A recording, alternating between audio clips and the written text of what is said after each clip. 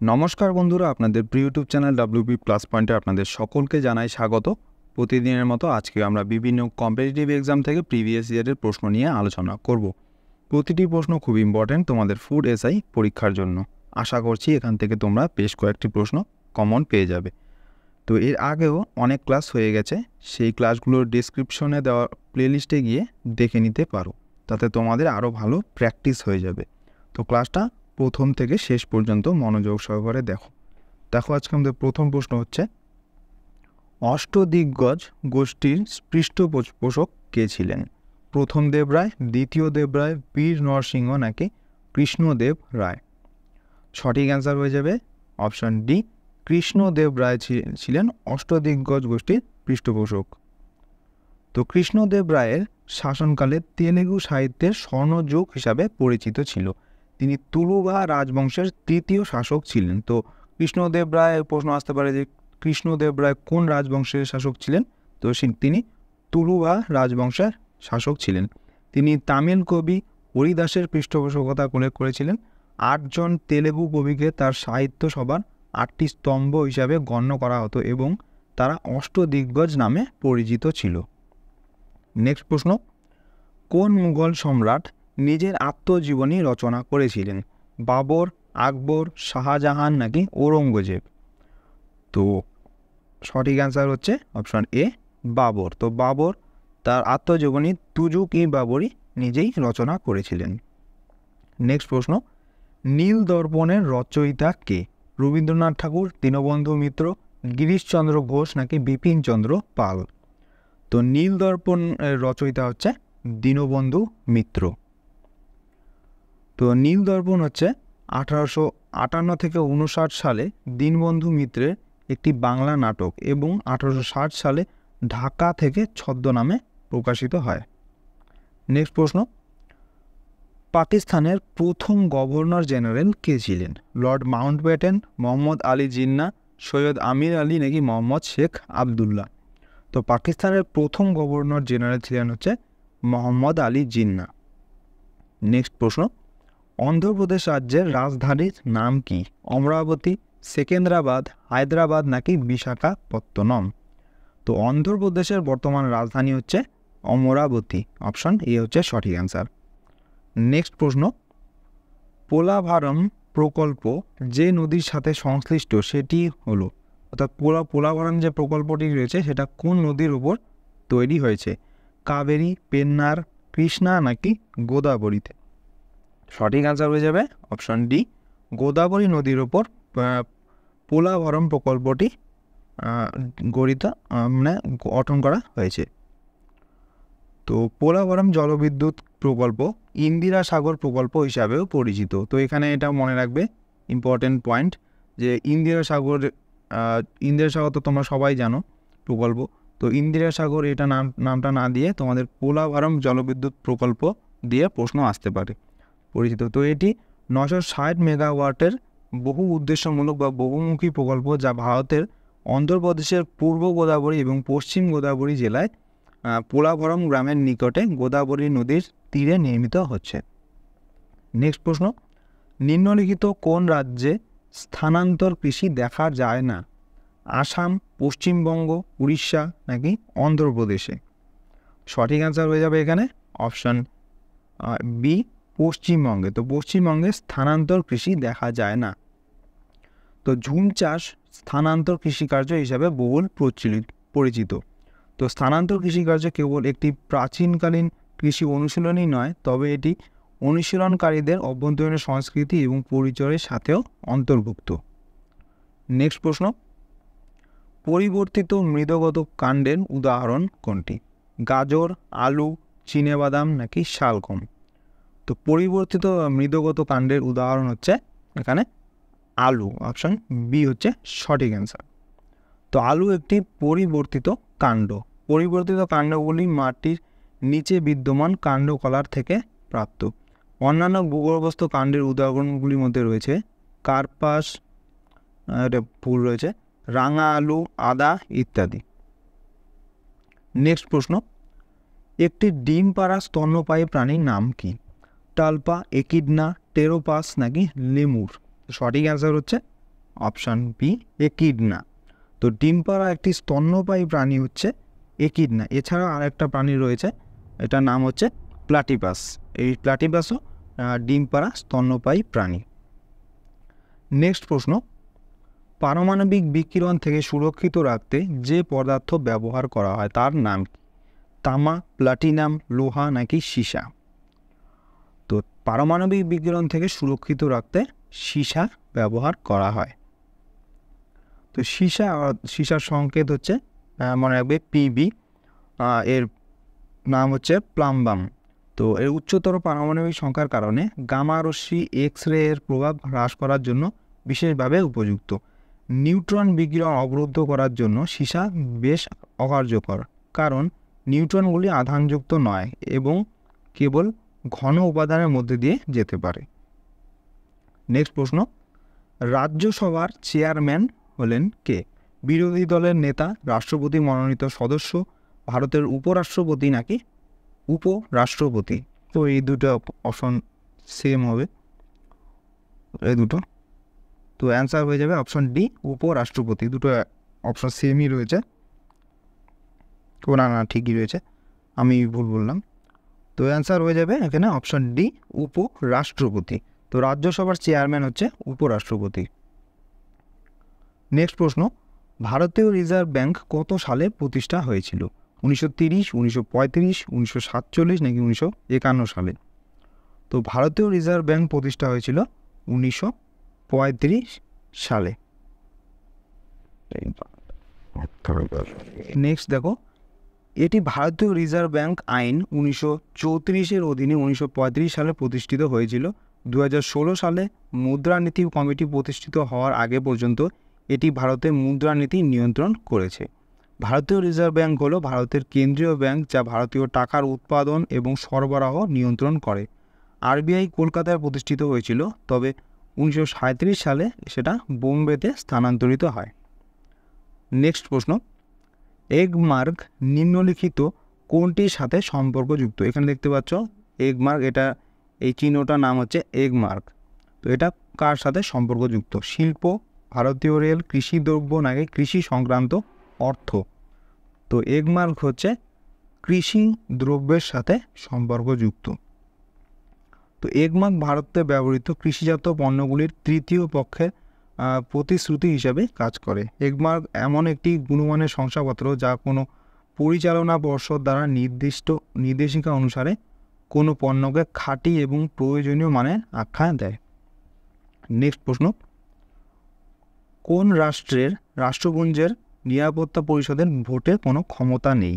মার্কিন যুক্তরাষ্ট্র, United kingdom, Canada নাকি ফ্রান্সের? সঠিক অ্যান্সার হয়ে যাবে এখানে অপশন সি কানাডা। তো কানাডার রাষ্ট্রপুঞ্জের নিরাপত্তা পরিষদে ভোট দেওয়ার কোনো ক্ষমতা নেই। তো সম্মিলিত জাতিপুঞ্জের নিরাপত্তা পরিষদের মোট 15 জন সদস্য, 5 জন স্থায়ী সদস্য এবং 10টি অস্থায়ী সদস্য রয়েছে, যারা 2 বছরের মেয়াদে নির্বাচিত হয়েছে। আর এই 5টি সদস্য হচ্ছে আমেরিকা যুক্তরাষ্ট্র, রাশিয়া যুক্তরাষ্ট্র, ফ্রান্স, চীন এবং ইউনাইটেড কিংডম। নেক্সট প্রশ্ন, ওজোন স্তর সুরক্ষিত রাখার জন্য আন্তর্জাতিক দিন হিসাবে কোন দিনটি পালন করা হয়? সেপ্টেম্বর 12, সেপ্টেম্বর 14, সেপ্টেম্বর 16 নাকি সেপ্টেম্বর 20? সঠিক অ্যান্সার হচ্ছে এখানে অপশন সি সেপ্টেম্বর 16। তো 1987 সালে 16 সেপ্টেম্বর কানাডার মন্ট্রিলে ওজোন স্তর ক্ষয়ের জন্য দায়ী দ্রব্যগুলোর ব্যবহার নিষিদ্ধ এবং সীমিত করার লক্ষ্যে মন্ট্রিয়াল প্রোটোকল গৃহীত হয়। এই দিনটি স্মরণে জাতিসংঘের সাধারণ পরিষদ 16 সেপ্টেম্বরকে বিশ্ব ওজোন স্তর সুরক্ষা দিবস হিসেবে ঘোষণা করে। নেক্সট প্রশ্ন, নিম্নলিখিতদের মধ্যে ফরাসিদের সাথে যুক্ত ছিলেন কে? হায়দার আলী, সফদরজং, মীর কাসিম নাকি টিপু সুলতান? সঠিক অ্যান্সার হচ্ছে অপশন এ হায়দার আলী হচ্ছে ফরাসিদের সাথে যুক্ত ছিলেন। পরের প্রশ্ন, বুদ্ধচরিত গ্রন্থটি রচয়িতা কে? বুদ্ধ ঘোষ, অশ্ব ঘোষ, নাগার্জুন নাকি পাণিনি? তো বুদ্ধচরিত গ্রন্থটি রচয়িতা হচ্ছে অশ্ব ঘোষ। পরের প্রশ্ন, কিতাব উল হিন্দ কার রচনা? আল মাসুদি, আল বিরুনি, সুলেমান নাকি ফিরদৌসি? তো তো কিতাবুল হিন্দ রচনা করেছিলেন হচ্ছে অল বিরুনি, অপশন বি হচ্ছে সঠিক অ্যান্সার। তো কিতাবুল হিন্দ হচ্ছে অল বিরুনি লিখেছিলেন। এটি একটি বিখ্যাত আরবি লেখা যেখানে তিনি ভারতীয় বিজ্ঞান, হিন্দু ধর্মীয় বিশ্বাস, রীতিনীতি এবং সামাজিক সংগঠন সম্পর্কে মন্তব্য করেছেন। অল বিরুনি ছিলেন প্রথম মুসলিম পণ্ডিত যিনি ভারত এবং এর ব্রাহ্মণ্য ঐতিহ্য অধ্যয়ন করেছিলেন। তাকে ভারতবিদ্যার জনক এবং প্রথম নৃবিজ্ঞানী বলা হয়। এটা মনে রাখবে যে অল বিরুনিকে বলা হয় ভারত বিদ্যার জনক এবং নৃবিজ্ঞানী বলা হয়। নেক্সট প্রশ্ন, সুভাষচন্দ্র বোস প্রতিষ্ঠিত রাজনৈতিক দলটি নাম কি? Indian freedom party, Azad Hind ফৌজ, রেভলিউশনারি ফ্রন্ট নাকি ফরওয়ার্ড ব্লক? তো সুভাষচন্দ্র বোস প্রতিষ্ঠিত রাজনৈতিক দলটি হচ্ছে ফরওয়ার্ড ব্লক। 1939 সালে সুভাষচন্দ্র বোস ফরওয়ার্ড ব্লকের প্রতিষ্ঠা করেছিলেন।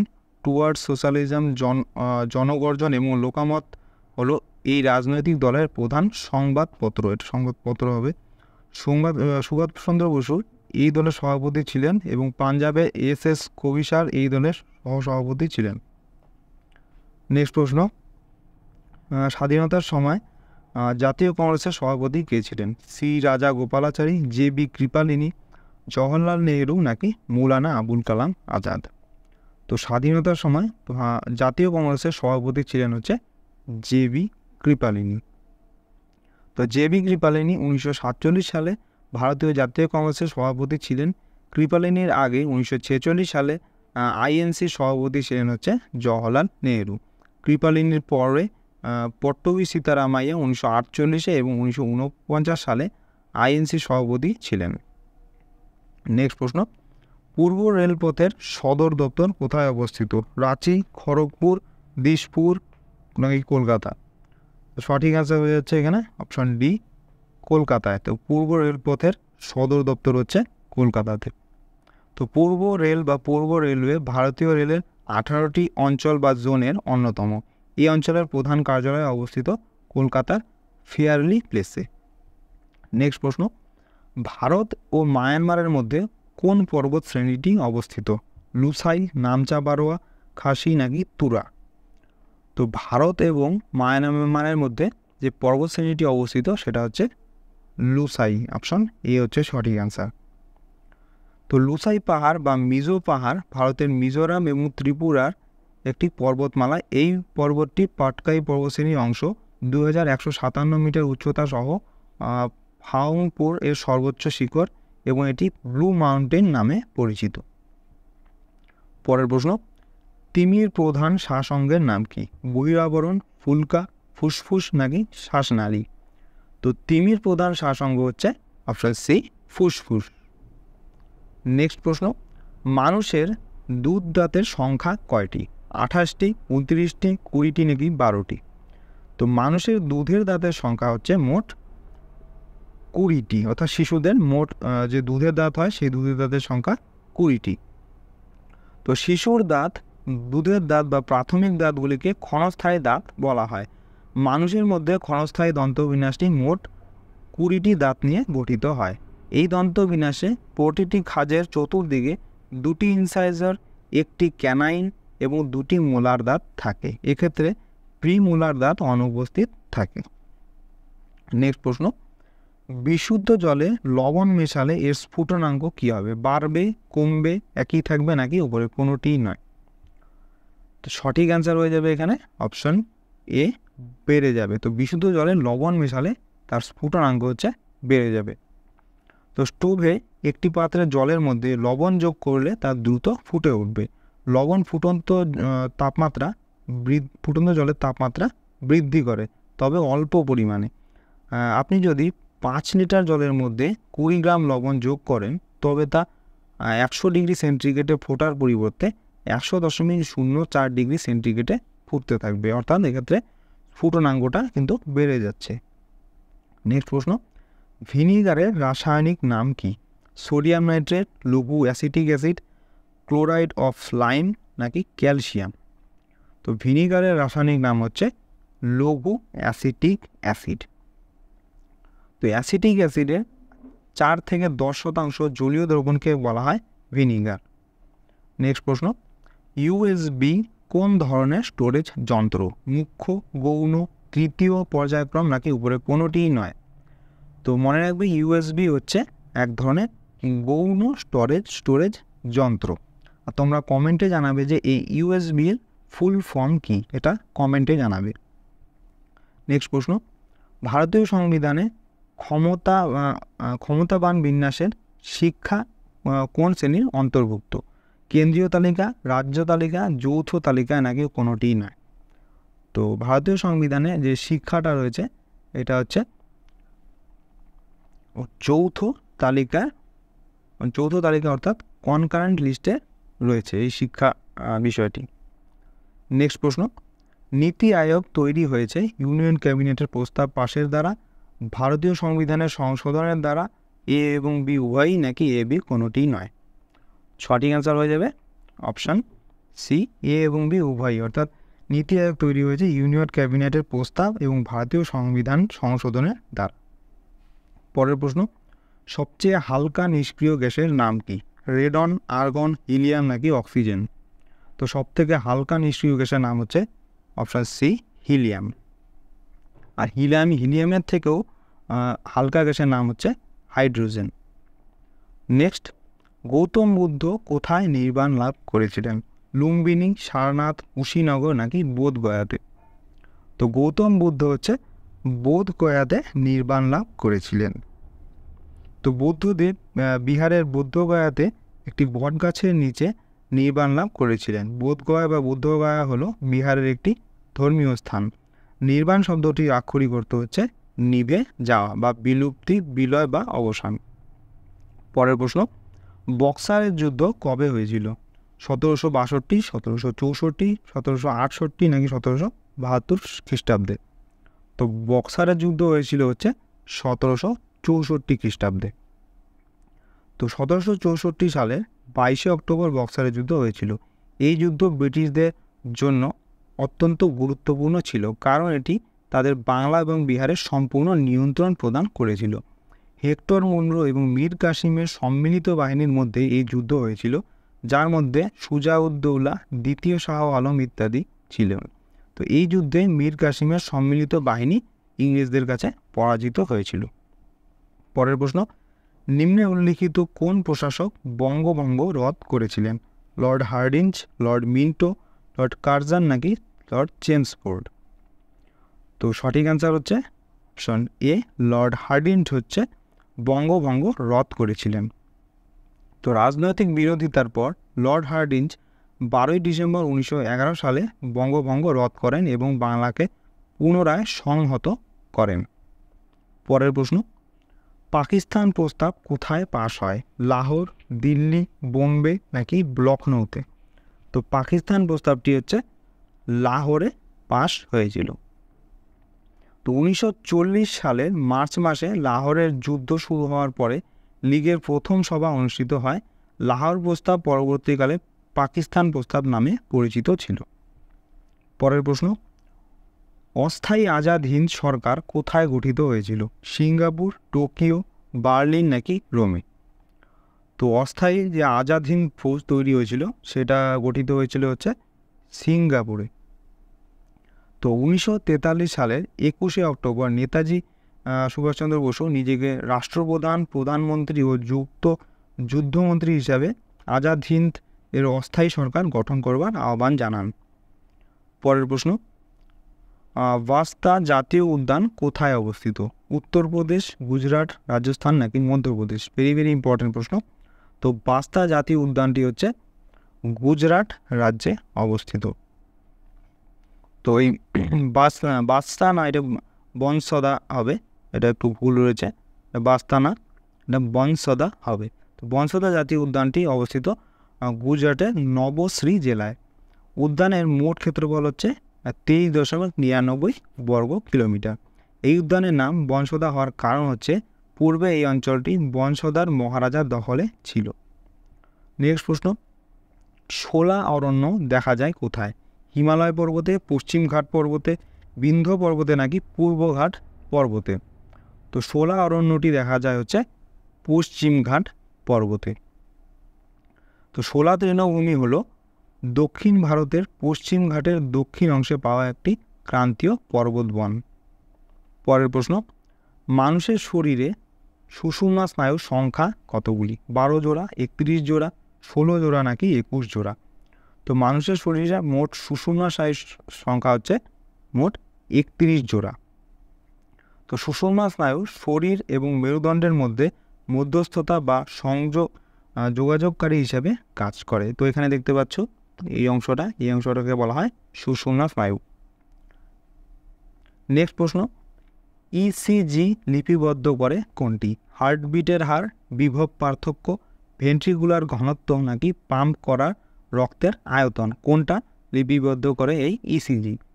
তো মনে রাখবি ইসিজি হচ্ছে হার্টবিটের যে হার সেটা লিপিবদ্ধ করে। তো এখানে তোমরা দেখতে পাচ্ছ এরকম, তোমরা অনেকেই দেখেছো যে এরকম ইসিজি রিপোর্ট আসে সবার। তো এখানে হার্টবিটের যে হার সেটা লিপিবদ্ধ করা হয়। তো ইসিজির পুরো নাম হচ্ছে ইলেকট্রোকার্ডিওগ্রাম। এটা গ্রাম হবে, কিন্তু এটা অনেকে কনফিউজ হয়ে যায় যে গ্রাফ, অনেকে ইলেকট্রোকার্ডিওগ্রাফ বলে, ইলেকট্রোকার্ডিওগ্রাফ হবে না। এখানে গ্রাফের মতোও দেখা যাচ্ছে, কিন্তু এটা গ্রাফ না, কিন্তু এখানে মনে রাখতে হবে ইসিজি পুরো নাম হচ্ছে ইলেকট্রোকার্ডিওগ্রাম।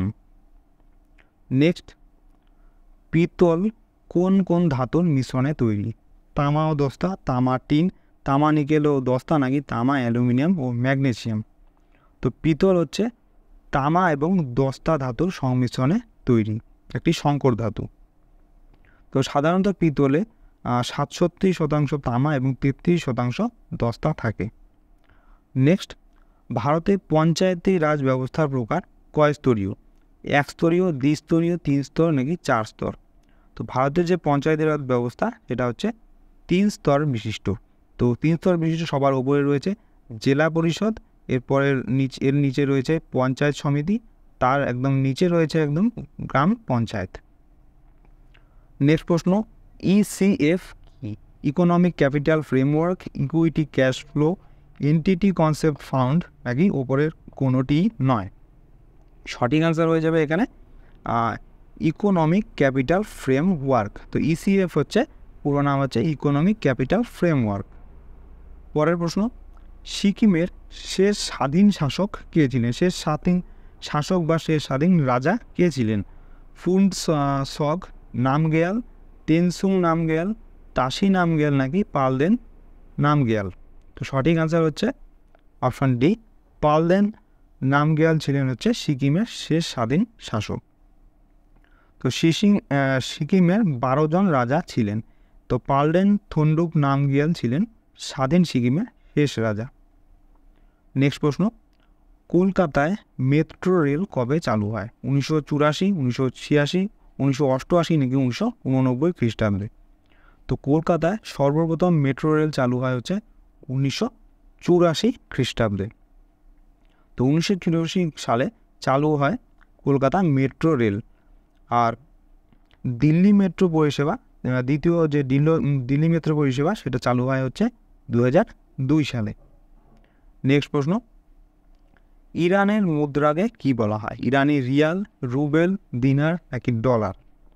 তো ইরানের মুদ্রাকে বলা হয় ইরানি রিয়াল। অপশন এ হচ্ছে সঠিক অ্যান্সার। তোমাদের জন্য প্রশ্ন হচ্ছে যে এই ইরানের রাজধানীর নাম কি? তোমরা কমেন্টে জানাবে। নেক্সট প্রশ্ন, নিম্নলিখিত স্থানগুলির মধ্যে কোথায় ভারতীয় উপমহাদেশে প্রাচীনতম কৃষিকার্যের প্রমাণ মেলে? প্রতাপগড়, মেহেরগড়, কোয়েটা নাকি কালাটায়? সঠিক অ্যান্সার হয়ে যাবে এখানে অপশন বি, মেহেরগড়ে হচ্ছে ভারতীয় উপমহাদেশে সবথেকে প্রাচীনতম কৃষিকার্যের প্রমাণ মেলে। তো মেহেরগড় একটি প্রত্নতাত্ত্বিকভাবে গুরুত্বপূর্ণ জায়গা, যেখানে প্রাচীনতম কৃষিকাজ এবং পশুপালনের সাথে সম্পর্কিত হওয়ার প্রমাণ পাওয়া গেছে। পরের প্রশ্ন, ইংরেজরা ভারতে কোথায় তাদের প্রথম ফ্যাক্টরি নির্মাণ করেন? বোম্বে, সুরাট, সুতানুটি নাকি মাদ্রাজে? তো ইংরেজরা ভারতে এসে তাদের প্রথম ফ্যাক্টরি নির্মাণ করেন হচ্ছে সুরাটে। নেক্সট প্রশ্ন, গদর শব্দের অর্থ কী? বিপ্লব, স্বাধীনতা, স্বরাজ নাকি মুক্তি? তো গদর শব্দের অর্থ হচ্ছে বিপ্লব। অপশন এ হচ্ছে সঠিক অ্যান্সার। তো গদর পার্টি যে তোমরা পড়েছো যে ইতিহাসে, তো গদর পার্টি কে প্রতিষ্ঠা করেছিলেন এটাও তোমরা নিচে কমেন্টে জানাবে। নেক্সট প্রশ্ন, অমৃতবাজার পত্রিকার প্রথম সম্পাদক কে ছিলেন? শম্ভুচন্দ্র মুখোপাধ্যায়, শিশির কুমার ঘোষ, গিরিশচন্দ্র ঘোষ নাকি রবার্ট নাইট? তো অমৃতবাজার পত্রিকার প্রথম সম্পাদক ছিলেন শিশির কুমার ঘোষ। তো 1868 সালে অমৃতবাজার পত্রিকা শুরু করেছিলেন দুই ভাই, শিশির কুমার ঘোষ এবং মতিলাল ঘোষ। পরের প্রশ্ন, এবং এটা আজকে আমাদের ক্লাসে লাস্ট প্রশ্ন। তো ভারতের সর্ববৃহৎ তামাক উৎপাদনকারী রাজ্য কোনটি? বিহার, অন্ধ্রপ্রদেশ, উত্তরপ্রদেশ নাকি তামিলনাড়ু? তো ভারতের সর্ববৃহৎ তামাক উৎপাদনকারী রাজ্য হচ্ছে অন্ধ্রপ্রদেশ। তো দক্ষিণ ভারতের রাজ্য অন্ধ্রপ্রদেশ জুড়ে তামাকের উৎপাদন প্রায় 133 মিলিয়ন কিলোগ্রাম ছিল। তো কর্ণাটক হচ্ছে এর দ্বিতীয় স্থানে রয়েছে, আর প্রথম স্থানে কে রয়েছে? অন্ধ্রপ্রদেশ। তো বন্ধুরা, আজকের ক্লাসটা আমরা এখানেই শেষ করছি। ক্লাসটা তোমাদের কেমন লাগলো অবশ্যই কমেন্ট করে জানাবে। ভালো লেগে থাকলে অবশ্যই একটি লাইক করবে, এবং চ্যানেলে নতুন হয়ে থাকলে চ্যানেলটিকে অবশ্যই সাবস্ক্রাইব করে রাখবে এরকম আরও নতুন ক্লাসের জন্য। তো তোমাদের সাথে দেখা হচ্ছে নেক্সট ক্লাসে। ধন্যবাদ।